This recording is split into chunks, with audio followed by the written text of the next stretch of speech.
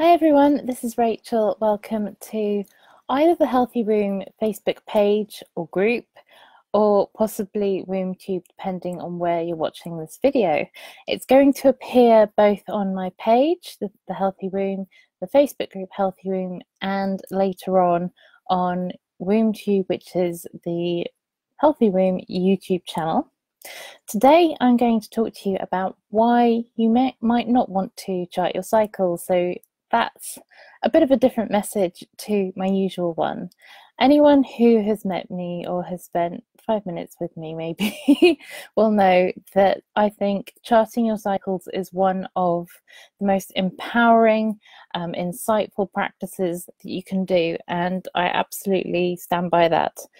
It completely changed my life, how I organize my life, how I do so many different things, and I couldn't imagine not charting my cycle and not being aware of what's going on in my body. I love teaching natural family planning and fertility awareness. I would not ever go back to a stage where I didn't have those in my life. However, there are times when charting your cycle can cause you stress or distress. And when that happens, that's when I think people should perhaps lay off the menstrual cycle charting. Now, it could be that you are literally just charting when you're having your bleed and when you're not. It could be that you are doing a single index measure, so you're charting as well as having your bleed. You're charting whether you've got cervical fluid or whether you have a temperature rise around ovulation. So you could be doing any of those as a single index. You could be doing the double check symptothermal method, which is where you do both the cervical fluid and the temperature. And finally, you could also be doing the triple check, which is the cervix position, feel, movement, etc., whether it's open, whether it's closed. That's not so reliable on its own, but it can be a great sort of window into what's going on when you are charting the other signs as well. So all those are great, wonderful, lovely. But there are times when I say to people, you might want to stop actually charting. And some people will even stop charting things such as how they feel on different days and just put the pen and paper away. Now, obviously, if you're aware of your cervical fluid and your moods, how they change throughout the month, that's not going to disappear. But how you put pen to paper and how you action what's going on in your chart might change. So, number one, and these are, if you need trigger warnings, this is going to come up now. Number one is sometimes charting your cycle might be too painful for you in some way. Sometimes this happens because you're going through a period where you're trying to conceive and you're not being successful.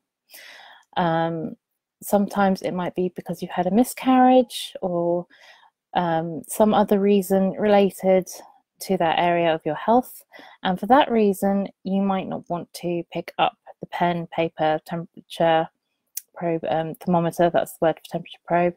If that's the case, please do feel free to refrain and take some time away, because piling on extra emotional energy and stress is not going to feel great. It's not going to feel fulfilling. Another time when you may want to put it down is if you are actively trying to conceive, you know your cycle is in good working shape. You may or may not know whether your partner's sperm is effective or not, and you may or may not know whether the two of you have any problems together as a couple, because infertility is a third and a third and a third roughly, so a third female problems, a third male problems, and a third combined issues. But some women find that once they keep the temperature charting, they're desperate to keep doing pregnancy tests right up to the point of their period, and it becomes obsessive. And when this happens, it's not great either. So if you fit into that category, I do recommend that you put down the temperature. I don't know why I keep saying temperature probe, thermometer. And just, go with the rhythms of your body. If you've got cervical fluid, then go for it. So that's the second time I recommend people put it down. The final one is more sort of along the psycho-spiritual, energetic, emotional side.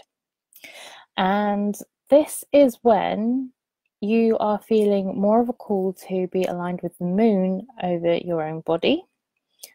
That is totally fine, and I'm going to explain this a bit more. So our menstrual cycle, we have several key points. We have our bleed and we have ovulation, and it's a cyclical process. Some people see ovulation as being a peak and menstruation as being sort of the down, because our energy levels are high at ovulation and low on menstruation. Now, combining that with the moon cycles, some people place a big importance on whether they're bleeding with the full moon or with the dark moon, and then the equivalent, are you ovulating on the full moon or on the dark moon? And some people call them red moon cycles and white moon cycles, depending which way round it is, and attach a lot of significance to this. Now, unless your period happens every 29.5 days, like the moon, it's not going to always be in sync with the moon phase. It's eventually going to move in and out of sync with each phase of the moon. And there is a lot of sort of body wisdom that can be gleaned through that. And if you truly feel that the moon affects how you feel throughout your period, it's going to affect how you feel throughout your menstrual cycle. And there is a lot that you can learn from what is going on internally by journaling, by cycling, and being completely open to that process. However, I see in a number of social media groups and posts women getting stressed, and in fact, not just women, anyone who bleeds, getting stressed because they're not in sync with the moon, and they think it makes them, less of a person, less female. It can really upset their identity, or maybe less spiritual because they're not bleeding on the full moon or they're not bleeding on the dark moon, and someone has told them that they should be, and that is problematic that they're not. It's not problematic. And if you really do feel more attuned to the moon cycle, and you feel that, the similar things that happen in the menstrual cycle, for example, feeling more energy in the lead up to ovulation and feeling calmer on the lead up to your period, or even more angry if you get PMS on the lead up to your period, if you're feeling that fits what's going on with the moon cycle better, and that is how you want to organize your life, that is totally fine. And if it's stressing you out to try and chart and match your chart to the moon cycle, then don't worry about charting your menstrual cycle. Yes, it's wonderful. Yes, it gives you so many clues to your health. But if it's distressing you and you really want to be aligned to the moon, or it doesn't even have to be that, it can be aligned to anything else. If you feel that that works better for you than charting your menstrual cycle, go with what works for you.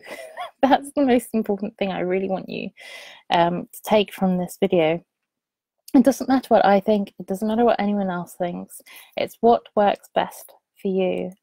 So those are the three big times I say it's probably worth forgetting charting, or maybe just reconfiguring it in a way that works for you. So you might want to still track your moods, but in time with the moon, or even in time with the day and the sun cycles, if that works better for you. If you have some other cycle that works better for you, so maybe you don't have periods at all, maybe just actually going with the calendar month works for you. That's totally fine.